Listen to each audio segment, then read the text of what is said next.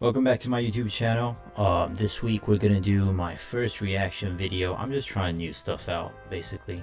And here we have a video from A Shaded View, and this video I saw for the first time a number of years ago. I was on the Maxfield website.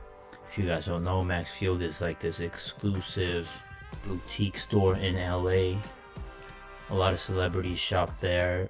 There's a lot of big name brands that pretty much became famous being sold at Maxfield, and you know, Mike Amiri being one of them as well. You know, you have guys like Jerry Lorenzo. Anyway, let's just get into the video. Yeah. So where am I right now? Hi, I'm Mike Amiri. You are in my showroom in Paris during Men's Fashion Week. This is the first time we're showing internationally the collection. We originally launched last year in Maxfield. Oh, great. Yeah, we decided from the jump that we would stay exclusive with Maxfield for almost the first year, and there was no better pot to plant our seed in than with Sarah and Tommy. And how did you start? You grew up in LA? yeah, I grew up in Los Angeles. So if you don't know Maxfield, I mean, you know, if you're sold at Maxfield, you've kind of made it. If you're a smaller brand, you know, it's gonna really break you out into the rest of the world. They're apparently the first ones that, you know, sold Yohji Yamamoto in the US. It's just like this big boutique store that has a lot of tons of stuff, a lot of expensive stuff, streetwear. You know, they could be, I mean, if you say that like High Street started at Maxfield, you can even say that, you know, it's just a really big, powerful boutique store in LA.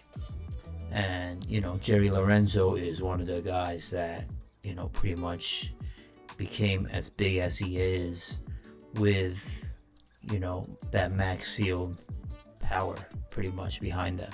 I was really into like punk rock culture there, and a lot of my influences come from just growing up around Hollywood Boulevard and walking around. I spent so much time with my friends at night walking around because my parents both worked, so a lot of my aesthetics came from just hanging out with these kids on the street and just like just being like a punk pretty much.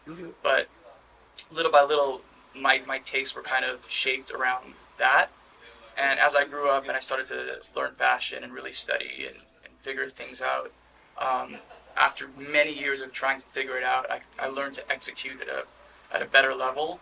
So what's really interesting about this brand is you have these 100-year-old fashion houses that are really influenced from Los Angeles and rock culture and punk culture, and they go ahead and make it in these Parisian ateliers that make it in Italy. I was like this punk kid who eventually learned how to execute at a Parisian level through many years. So it's not even my influence, it's me. It's really cool how the progress, the evolution of fashion, you know, a lot of fashion houses are doing collections based on streetwear. You know, you have like Virgil Abloh bringing street aesthetics into high fashion, and Mike Amiri, he talks about how, you know, he's into punk rock, he's into rock and roll, you know, all these kind of influences that are very much streetwear. It's just really cool, you know, to kind of, because a lot of the times when you see a brand, you just see the logo slapped on them, but you don't really get to see the story behind them. And to be able to see Mike Amiri kind of explaining what he's doing is just kind of cool, you know, super cool. How many seasons? Two? Yeah, two. Two.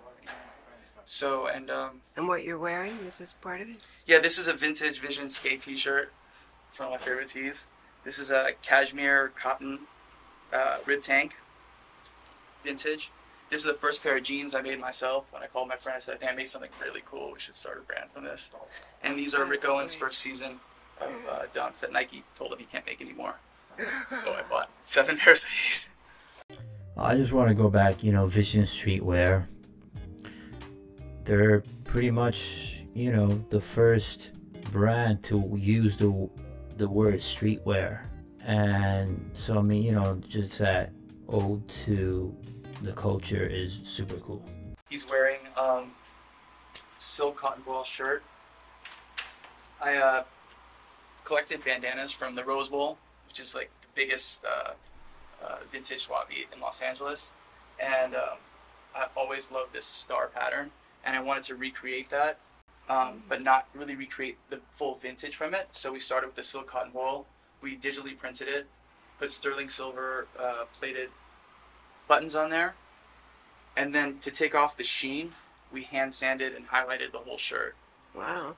Yeah, I think a lot of our strength comes from our ability to execute these really, really small details that are very time consuming that a lot of the bigger brands don't want to do, or it's very difficult for them to do in such a mass way. But this is something we take like great pleasure in, and we're able to make things our own. The tank top is cashmere cotton.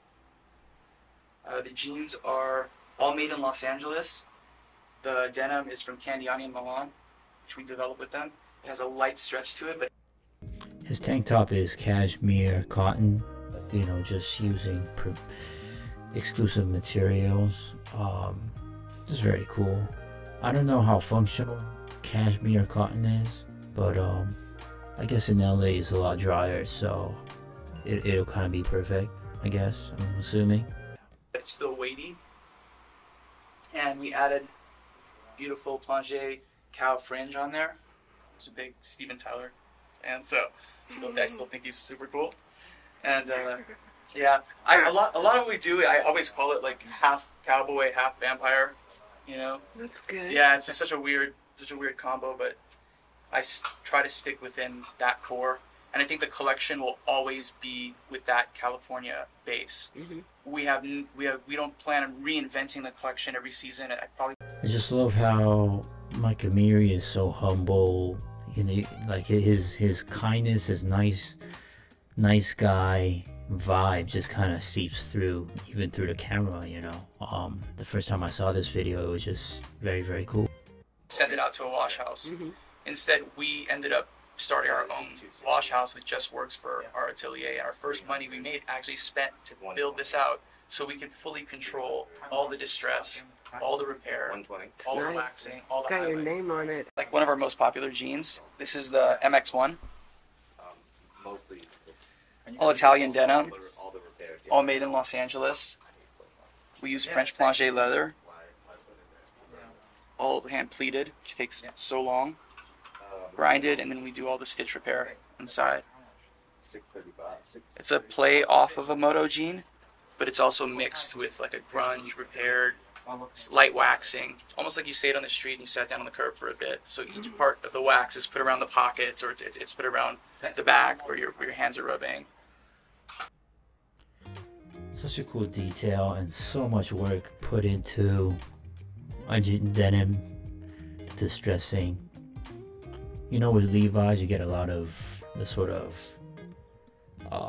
you know, fades, but Amiri does that rock and roll type grungy vibe, which is super cool, mixed in with like motorcycle culture. Yeah, I mean, I really feel like a lot of the designers nowadays, like, to survive, they need that street, you know, subculture element to it, not just sort of high fashion luxury type. It has to be kind of connected with some sort of, you know, culture, pretty much. So this is super cool. We brought in this loon terry from Japan. We lined the sweater in Fuji silk. All the ribbing is made from cashmere cotton. We have sent in from Karayaji and then knit here in Los Angeles. And then after we've made this beautiful garment, we send it to Joshua Tree, California, where it gets shot by shotguns. And just, so Riri zippers, cashmere, just luxury, and then shot with shotguns. all of these are One at a time. One at a time.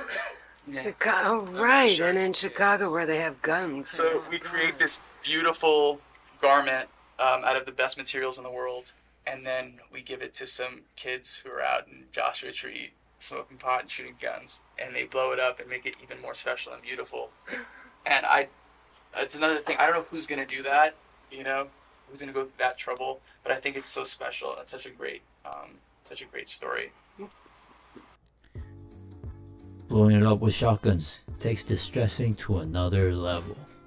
Yeah, like Max Field and Colette in Paris, which doesn't exist anymore. But I mean, those are stores that, you know, I go to whenever I'm in town just to kind of check it out and just kind of soak everything in, you know. That's it for today. I just wanted to make a reaction video and also kind of share to you guys the type of stuff that, you know, I nerd out on, you know, going into like the rabbit hole of YouTube fashion basically. But these days I'm just trying out different things. But yeah, to all my subscribers, thank you for checking out all my videos every time. And yeah, if you like it, please leave a like and subscribe. Yeah, it's gonna continue. And so see you next week, and I'll see you later. Ciao ciao.